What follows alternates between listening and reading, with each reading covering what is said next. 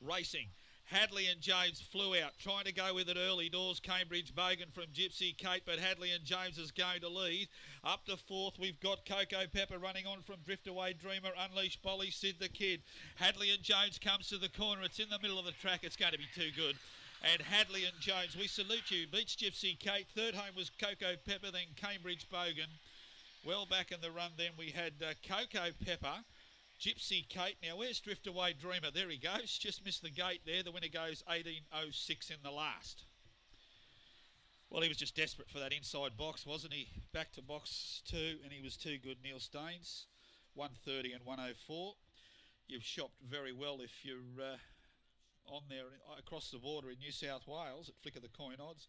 Cocoa Pepper's made up good ground to get third.